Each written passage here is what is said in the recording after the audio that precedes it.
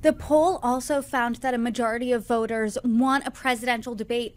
How much do you think this is going to move the needle? We're going to see one in June and one in September. Well, over 70% were enthusiastic about seeing a debate, and I think at least the first debate, it's going to get a very big audience, particularly if it's broadcast, as a roadblock across many networks. I think this is a high-risk move on the Biden campaign. They've been looking at very static polling numbers. They've been looking at Trump doing better and better each month. And they said, well, maybe let's get them both on a stage at the same time. And Biden will surprise people because he will do a better job because expectations are super low. And Trump will disappoint because he can't possibly deliver on his promises. At least that's the theory. And so they've said, let's do a game changer. If Trump falters, I think it could alter the race 2 to 4 points. If Biden puts in a weak performance, he could have a very, very shaky convention coming up because a lot of people will be worried. I know you think this is, or you said that this is high risk for the Biden campaign.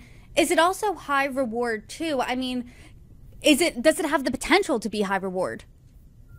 Absolutely. A good debate by Biden here would blow away expectations, deal with the idea that he's too old, bring Trump down. And so I think you've got a lot of efforts here where the campaign, I think, made a decision to take the risk, hopefully get a reward, and run the risk figuring, hey, we're going to have our convention anyway. What difference is it going to make?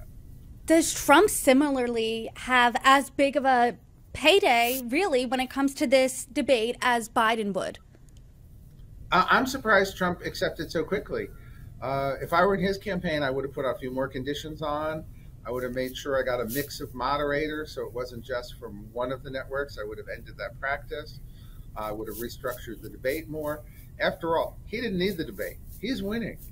Biden needed the debate, and Trump accepted so quickly that I think Biden the Biden camp got the better of the Trump camp in the setup for the debate. And the setup for the debate is, well, it's not the whole debate, but it's a good part of it.